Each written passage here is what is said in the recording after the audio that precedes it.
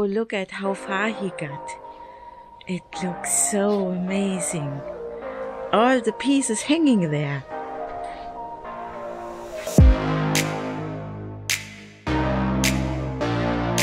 So let's dismantle this baby to get it all freshly repainted.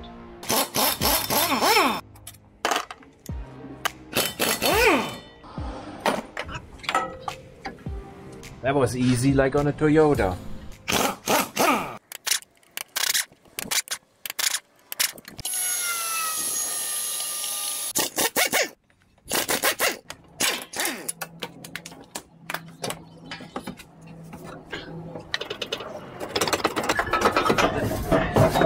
Good.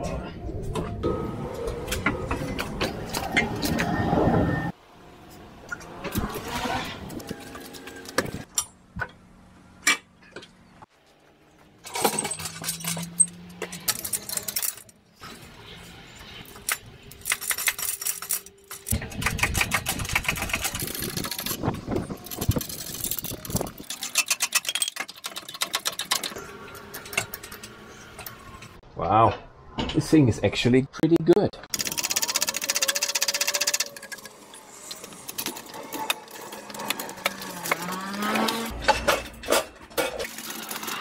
How about that?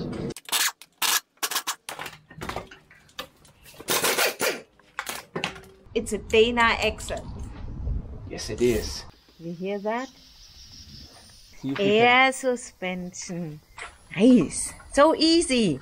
It's like a Toyota. Okay? Yes.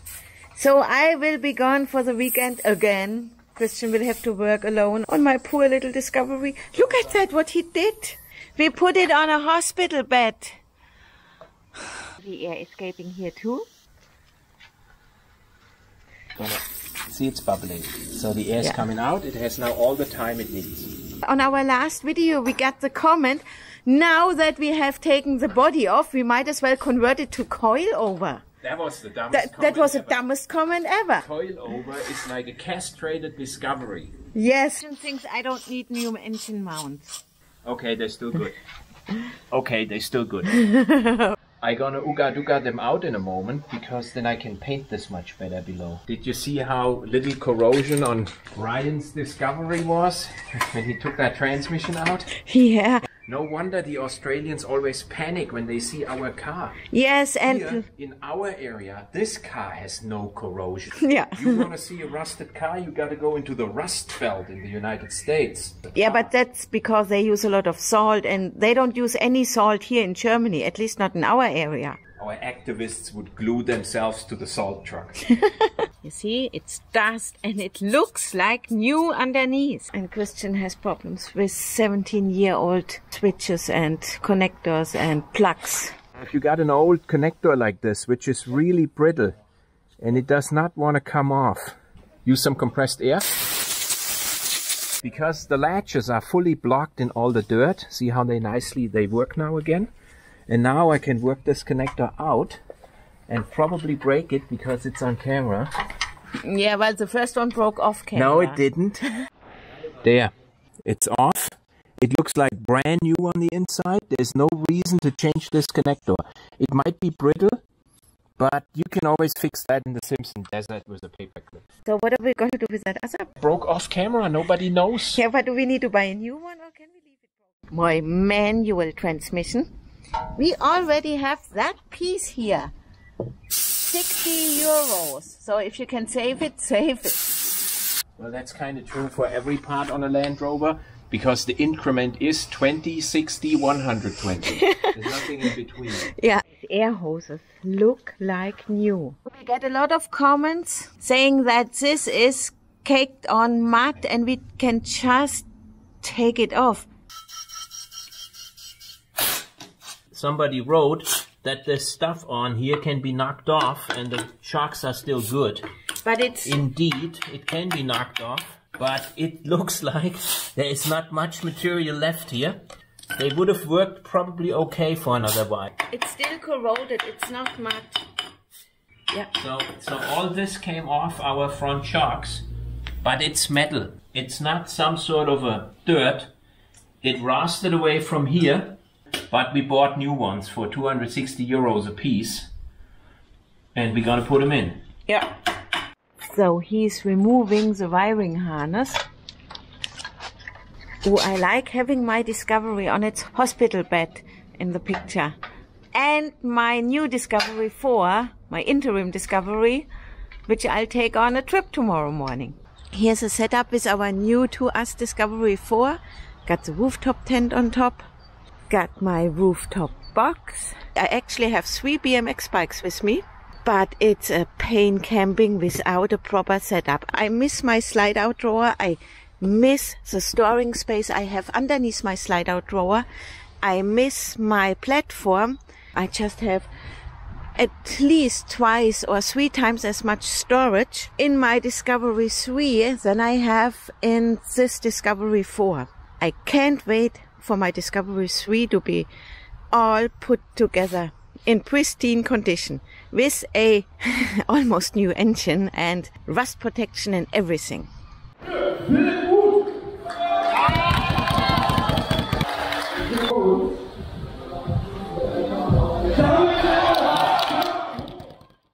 See, they rip off here. What are we gonna do? We're gonna get some new fasteners to mount them. The white ones rip off. I don't do electrics. So people always talk about taking off these dampeners or whatever they are called. I have to say, and I think Christian agrees with me, the Discovery has the smoothest ride. So we won't take them off. And I really do agree. Not just agreeing because I have to agree, I really do agree. That is a really badly corroded brake line. Same here in the corner. Ooh. So we will, of course, replace all the brake lines. You see, I'm inside my Discovery. I'm that small.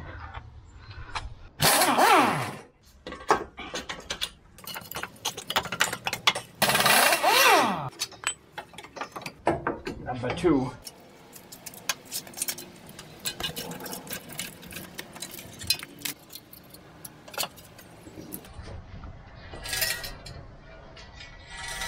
There's a little bit of corrosion inside.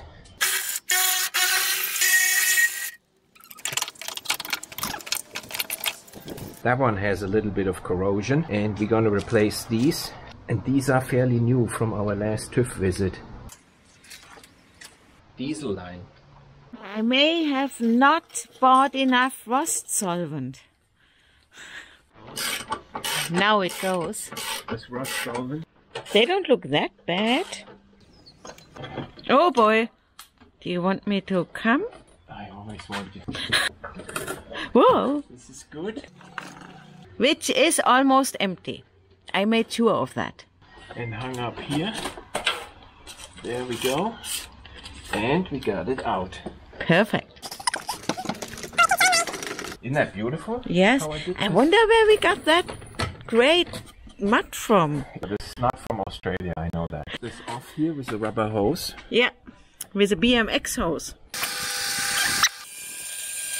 A lift is just something so beautiful. Look, I basically disassembled the whole thing after work. And I was no help. That thing. Yeah, it doesn't have a name. There it is. But this thing can come out now. And all we got, oh, there. What? You broke something? Oh, oh my God. Yeah. Stuff that needs to be painted. It's a big wiring harness. And it goes all the way, one time around. Holy crap.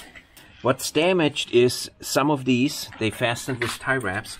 Many of these, they were... The white ones. Yeah, the white ones were plug-in. So I need to buy something what we can screw on or clip on into this size hole and then use tie wraps. Yeah. Everything else is really nice. This is quite a heavy piece. But I think they will not rust through, that's for sure. It's the second day disassembling the frame. It's after work and Vera isn't around. So I'm gonna make progress real quick. Because I don't have to explain every step 3 times why I'm doing it and that it is not all wrong. So we're taking the brakes apart because I want to replace these cables. We're also gonna take off the upper suspension arms in the rear because the bushings are worn. The ones in the lower we already replaced a little while ago, as you could see in a previous video.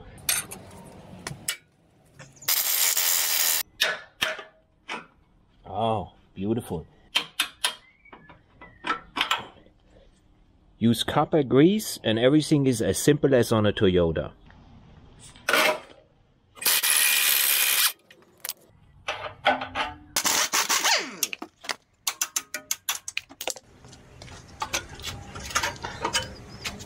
Basically these two bushings gotta be replaced. These will be reused.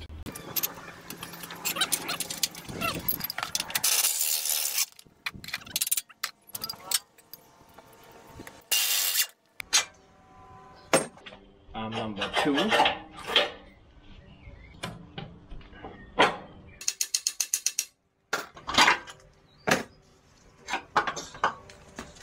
I got the rear frame completely disassembled. I also removed the parking brake module because I want to replace this cable on both sides. I also removed the height position sensors because those bolts tend to be very badly corroded. And if you ever break one of those, to get them out when all this is assembled is a nightmare. So I'm gonna replace these with stainless steel bolts. Now I gotta disassemble the front. I want to take the calipers off and the discs to avoid getting them sprayed on, and also being able to do some more painting here. I'm gonna replace the brake lines anyhow. I got new ones. And I also want to remove the stabilizer bar because I got new bushings here. That's gonna be another hour, I think, hour and a half, and then I'm ready to clean this thing. This is the only way. Looks easy once you know it. So I got the prep work completed. It's now ready for cleaning. And after cleaning, it's about 2 years of grinding and removing rust. And in the 3rd year, we're gonna repaint it. Hope you guys gonna enjoy that video series. So that was a pretty cold and messy situation here, but I got it.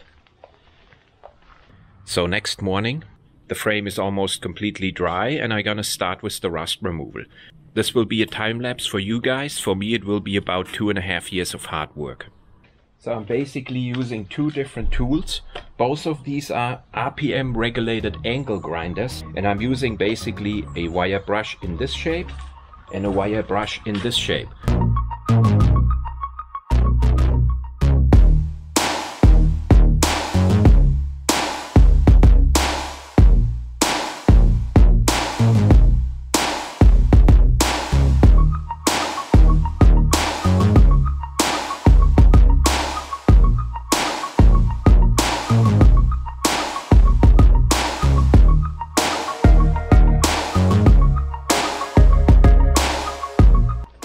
To say, I'm making a lot more progress using these discs on the flat surfaces. They go down to the bare metal in no time. The top of the frame was really easy, but the underside is horrible.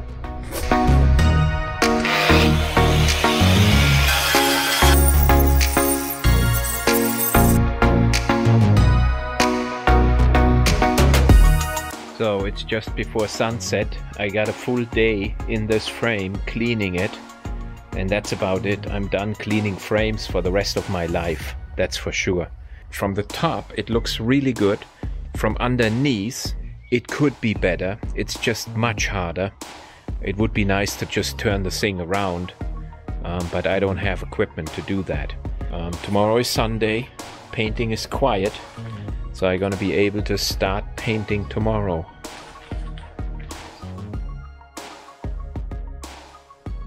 Now we come to the point what paint to use for that frame, okay?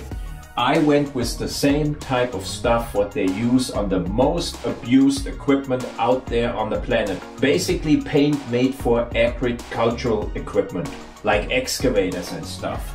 This brand over here in Germany has what's called a rust stop. It has an additive included which basically neutralizes the rust which is already on there, and you can also use it directly on rust. This stuff includes something what you can buy separately, like this is a rust inhibitor or a rust converter. And trust me, what farmers use is simple, robust, and well proven, okay? You may as well use that on a Toyota. And no, I'm not gonna use Leno Guard. Leno Guard is if you got some rusty chassis, you lay underneath on your lawn and you spray it on, and you do that every few months. So what we're doing is a real paint job. Look how nice my frame is looking. I was gone all weekend. Christian had to work all by himself. That car can be sold now. It's gonna run forever. I just took it on 2 big trips. It drives like a dream. And here you can see the 18-year-old with the check engine lights on, waiting for Christian to get done. Christian wants to take out the rear diff. This area just does not look pretty, okay? And there was no way to grind this down. So we're gonna take the differential out. Try it if it opens. Ooh. While we are in here, should we get new wheel bearings? No. What? Ah, cool. We're changing the oil more often than the Bundeswehr. Oh. See? Ooh, it looks like new. I told you we can put this back in. Ooh. What the? Oh, I am getting a rear diff. And this is already the 140 oil. Okay, you gotta stop recording now. Yes, but it comes you're watching out. the oil drain. Yes. Really a lot. Yeah, but that's 270,000, or is No, that we just changed, 5? I want to say 20,000. 140 weight oil is not good for you. Why? No. Yeah, that's good. Good, that was it. The good thing is a blacksmith knows how to use a hammer. He has the precision of a heart surgeon with a hammer. There. Yeah, good. Now. Very well. And no, you're not getting new side shafts. I bet I will. Should have done that right away. Good, good. Hang on, I lower it. So oh my! Just balance it. So I missed one bolt, but it's difficult. Very well. Oh, if he drops it, I will get a rear locking diff. Oh my God! I'll follow Robin. These are things I won't do. Yes. This is a bell yoke. Yeah. Look at his forging here. Yes, incredible. Okay. In America, you would need a pickup truck to transport this. We put this in a B class. Yeah, the B class is a really roomy car. Yeah, in India, they would have it on a bicycle. Oh, this is beautiful.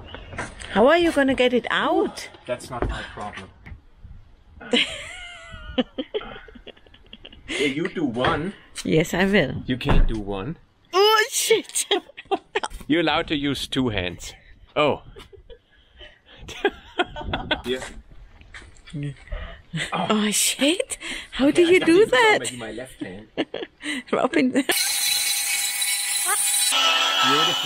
Yeah, beautiful. Oh my God. Everything looks so beautiful. Such an easy car. So easy to work with. You guys, a 2-post lift is like the most useful thing you can ever buy. I took the rear differential out yesterday, so he has now easy access to that area. Yeah, I'm kind of getting a burnout syndrome. Yeah, I'm no help, by the way.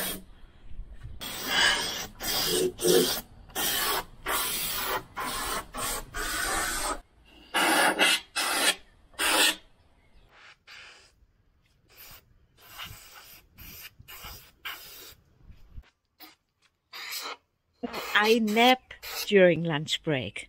You want me to look busy now? And Christian paints the frame. Yeah, I'm not happy with it. Oh, what? It's just the first coat? Oh. It just doesn't... So this is the first light coat with the final paint. It's a flat black paint. I like the matte finish. That is so cool. It's not called matte, it's called flat. Flat black. Second round for the paint shop. We are using impact resistant agricultural paint. There is a harvester and excavator. And there's a tractor. It's perfect. That's the Land Rover class here. I get making a mess on camera, but he's doing a good job. Oh my God. Yeah, he knows what he's doing. Oh, yeah.